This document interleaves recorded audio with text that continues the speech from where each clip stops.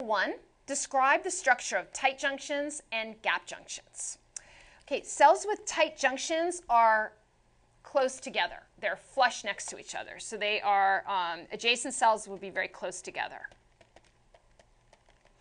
And they're held in place by proteins near the apical surface. Adjacent cells held close together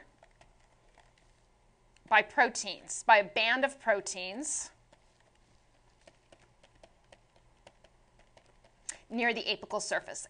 Again, the apical surface is the surface that is going to be near the interior of a cavity, or the lumen of a cavity. So the apical surface is going to be on this side, and the basolateral surface is going to be the other side of the cell, near apical surface.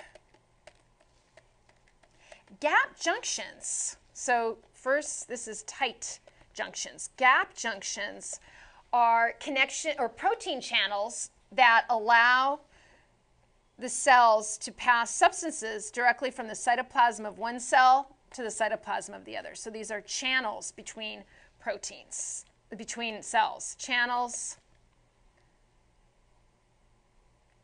between cells. And they allow the transport of substances from the cytoplasm of one cell directly into the cytoplasm of the other.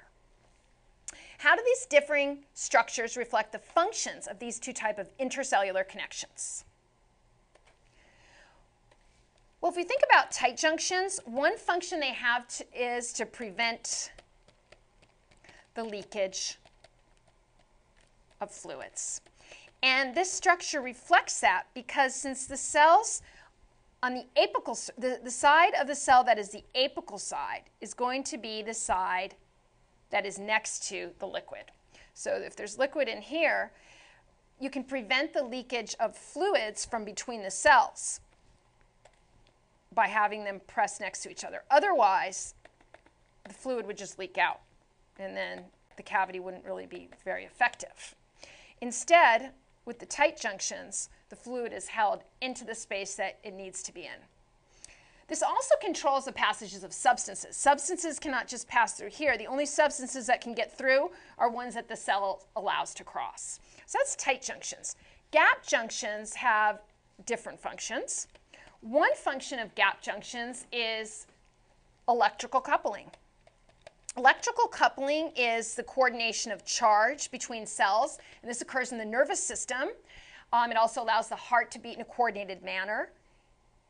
Electrical coupling occurs when ions pass from cell to cell. Since they're charged, then they can pass that electrical signal along.